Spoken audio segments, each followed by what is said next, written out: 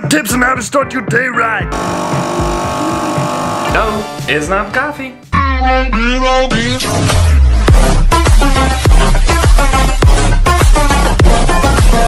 So I got all of this from Jay Shetty's book Think Like a Monk.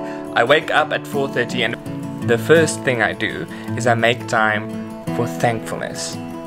It's important to make time to realize what you're grateful for and what you're so blessed to have. From the food that you eat, the bed you get to sleep in, literally anything that you're grateful for. Just take a moment and reflect on that every morning. Chocolate.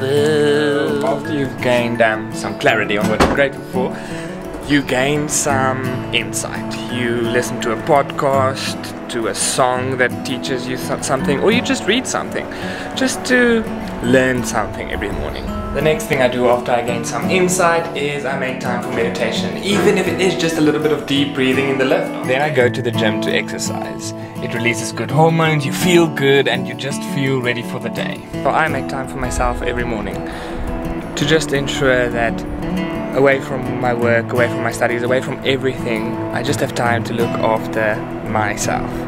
So you should make time for yourself too.